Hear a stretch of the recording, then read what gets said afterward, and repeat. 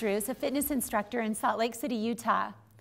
Let's look at how to disinfect a dumbbell, which is a really good question because if you're working out in a gym where there are a lot of other people using the same equipment, you can see how germs can really breed on something like a dumbbell. So most dumbbells have a handle with a lot of little tiny crevices in it, and that's where the germs are really going to breed and grow.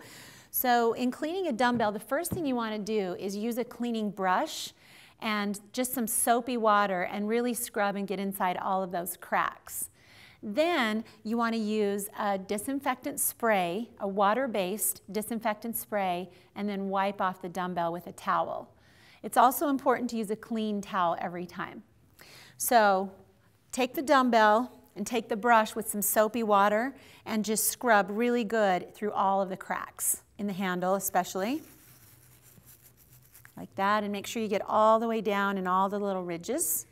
And then use your water-based disinfectant spray all over the dumbbell, and then make sure to wipe it with a clean cloth to prevent it from rusting.